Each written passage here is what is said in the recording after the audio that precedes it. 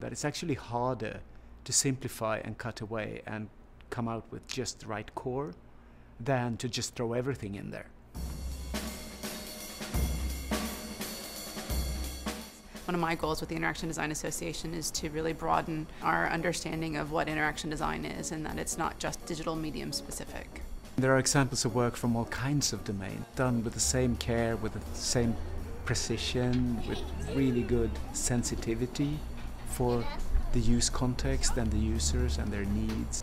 It's just a great pleasure to be here and see all this. When a designer is looking at a design, he or she might appreciate the skill that went into achieving this simplification.